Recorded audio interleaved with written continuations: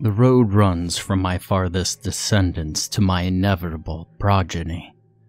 It twists between the great pines of the Far East and curls beneath the Iron Mountains just behind me.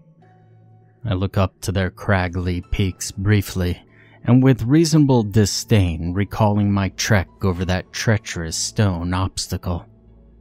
I've followed the road my entire life, just as my mother before me and her mother before her. Letting out a sigh, I gaze idly to the campfire at my feet. Above the flames, a pot of river water tries to heat to a boil, and I wait for it in low spirits, uneager to begin my morning hike. Impatiently, I withdraw a scroll from my pack, hoping to distract myself from the familiar spectacle of boiling drinking water. My fingers unfurl the raggedy scroll, careful not to harm its delicate material. I look down over it. I hold in my hands a map of the East.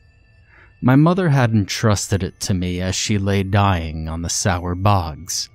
An infection had swallowed her leg, and we had had the common sense to amputate it much too late, letting the foul flesh spread to her vitals. In the damp air of the swamplands, her illness overtook her. I'll never forget the look in her eyes as she handed me the map, her most prized possession. She looked deeply sad, and at the time, I had assumed it to be the result of her own inability to complete her quest. Looking over the worn chart, I find the bogs and let my finger press quietly against the simple illustration that adorns the map. Sliding my finger forward, I follow the path I had taken. After the bogs, I crossed the hanging woods. Massive trees had lined the road, each oddly stripped of their own branches.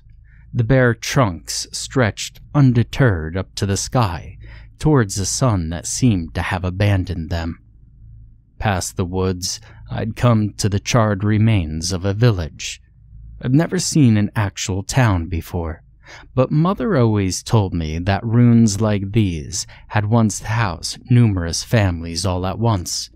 The families here apparently had interest in some kind of lizard-bird hybrid deity. I found numerous statues and idols devoted to this winged lizard creature littering mantles above empty fireplaces and standing vigilant before collapsing doorways whose masters had long since left them behind. One massive stone figure kept watch at the center of the settlement, and I couldn't help but feel somber as I looked over the divine-scaled being. Whoever lived here had truly loved that god they had invented. I suppose it's not too crazy, though. Everyone needs something to live for, even if it is all made up. Beyond the burned village, I'd spent ages traversing the Sea of Salt. As I look over it now on the map, I cannot help but appreciate its sheer magnitude and feel at least somewhat impressed that I had overcome it. Truly, it had been one hell of a trial. The sun had dried up all the ocean water that legend claimed had once lay there, leaving a massive patch of salted earth. Nothing grew and nothing moved, and to pass through, I had hoarded dozens of canteens of water. I had crafted the canteens from deer stomachs that I had painstakingly hunted down, one at a time. Those dead lands had marked the edge of the map, and as I sit now, I grow sad that the scrap of paper could not have guided me longer. From then on, I simply followed the road blindly, hoping that after every hill or bend in the trail, my eyes would find the end. I could never get a precise answer of what lays at the end of the road, but Mother once called it nothing short of paradise. The end never came, so still I walk. After I had passed the Sea of Salt and moved off the edge of the map, I found myself in a jungle. The utter shock of seeing green after that desert nearly drove me mad, but once I had gathered my wits, I entered the dense trees and took advantage of the significant animal life. Hunting there came easily, but I soon found that I wasn't the only hunter in those lands. Great reptiles that crept on 6 legs would stalk up beneath the foliage and lunge for my feet. The first caught me off guard and nearly took off my leg, but somehow I managed to stick my dagger through its eye socket before it had the chance to shut its jaw. I roasted the scaled beast over the fire and rather enjoyed its meat, though it had an odd, overly chewy texture.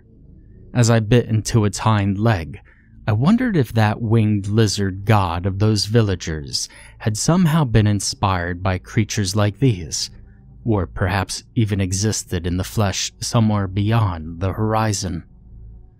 Just past the jungles, I had to make my climb over the Iron Mountains, a task that had nearly killed me on numerous occasions. At that point, the road climbed almost vertically, and I had to construct some grappling tools from some vine and bones out of the jungle. I constructed 4 of the things, 2 of which broke into pieces upon hitting rock, and 1 of which fell down a seemingly bottomless crevasse not too far from the peak. I fell down a shallower pit as well at one point, spraining my wrist pretty badly and hurting my ribs.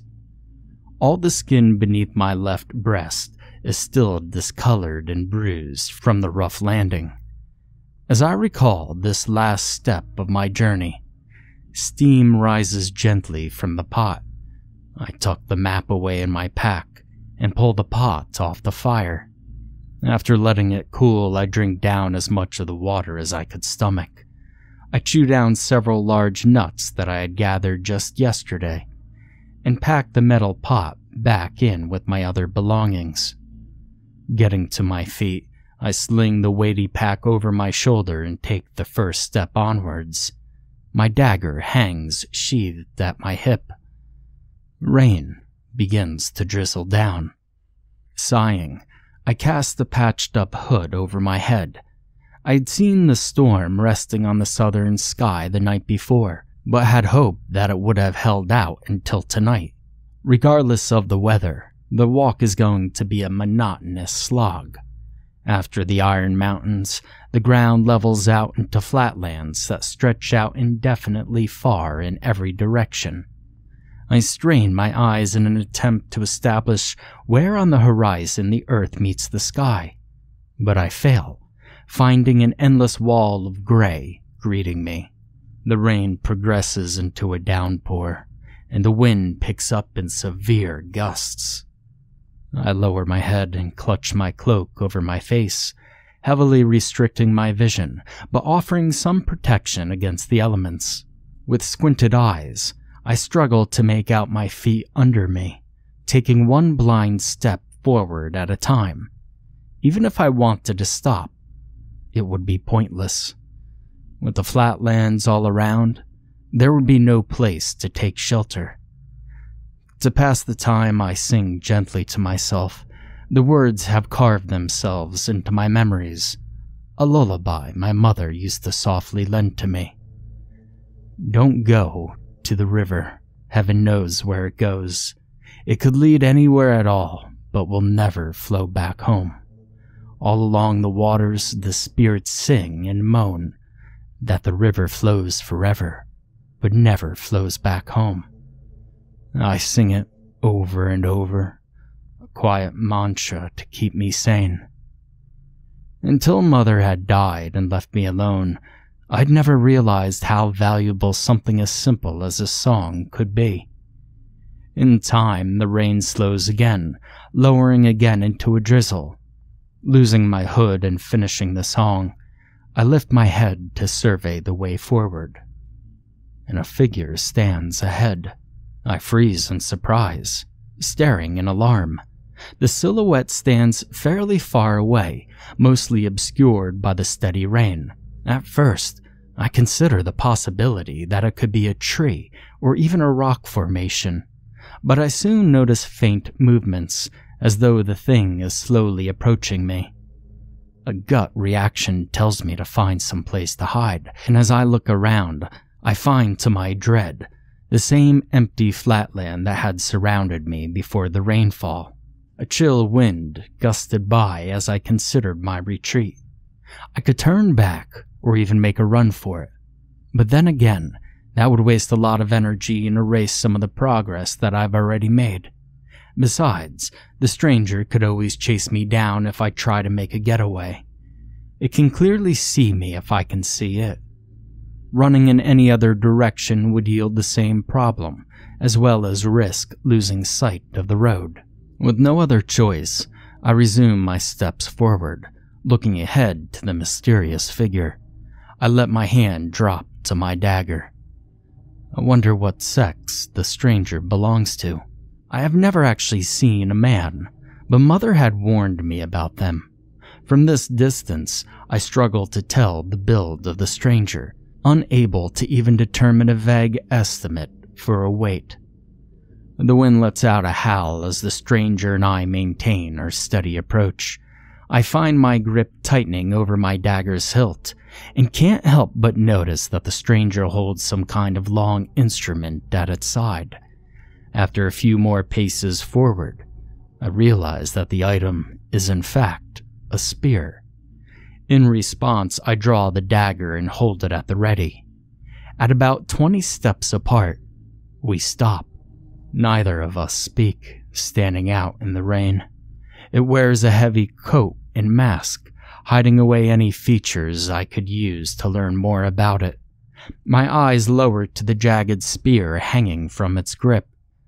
The stranger appears to have crafted the spearhead from a jagged shard of bone and bound it to the pole with what looks like hair.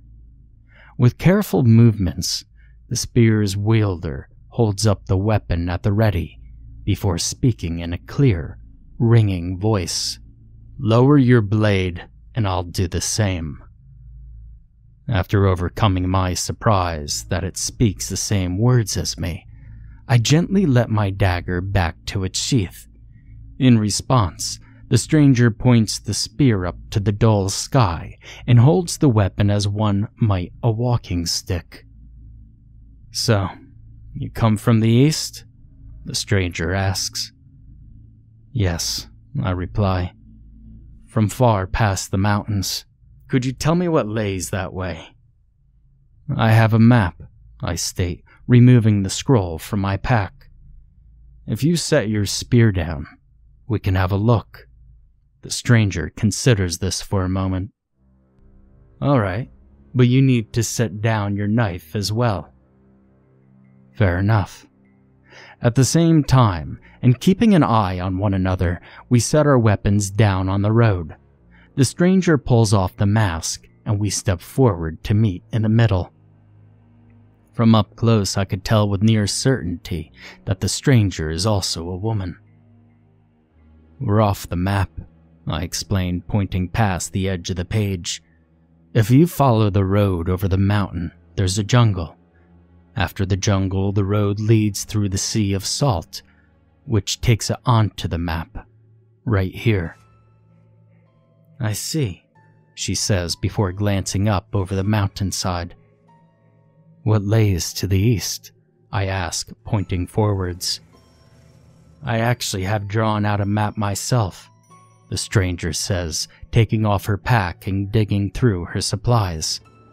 "Here," she says, handing me a tattered page. Upon the page, a hand-drawn map has been scrawled, revealing a vast landscape that I've yet to encounter. "I've followed it as far as I could," she says, "but it ends on the mountainside. Would you be willing to trade maps, seeing how you seem to be through with yours?" I hesitate, remembering how preciously my mother had cherished it. "All right," I agree at last, realizing that knowing the way forward must be more important than knowing the way back. After exchanging maps, we stand in silence for a while. "You know," the stranger says, "my family has followed this path for generations. Has yours done the same?" I nodded quietly in response. Rain keeps its steady descent as we both consider the implications of our meeting. At last, and with a sigh, I speak. I need to keep going. Best of luck on your travels. I step back, picking up my dagger and sheathing it away. Good luck to you as well. The stranger nods, grabbing her spear and lowering the mask back over her face. We step around each other in a wide circle before continuing on our way. My steps ring against the stone road, and I keep my gaze forwards as I walk. I keep walking until the stranger disappears from my sight, far behind. Once again in solitude, my pace slows to a halt, and I stand motionless. Is this the end of the road? How on earth I still believe paradise lay ahead? How could any of what I've been told, what I trusted in for my entire life, possibly be true now? As my family toiled away for nothing, hunting down a red herring lifetime after lifetime. How much has been sacrificed to seek out this wretched end? Rainwater runs slowly down my face as I realize the answers to my questions. I don't care. Gradually, my despair gives way to understanding, and I slowly pull myself back together with a shrug. Looking down the road, I realize that it's the only thing that has kept me human over the years. It's the only thing that has given me purpose of any kind. I get back to my feet and take the first step forward towards a false goal. I hold the stranger's map out ahead of me, knowing it could take lifetimes to pass through. As I move along, I realize that I can't help but hope to meet another stranger down the road. Only maybe this time, it'll be a man.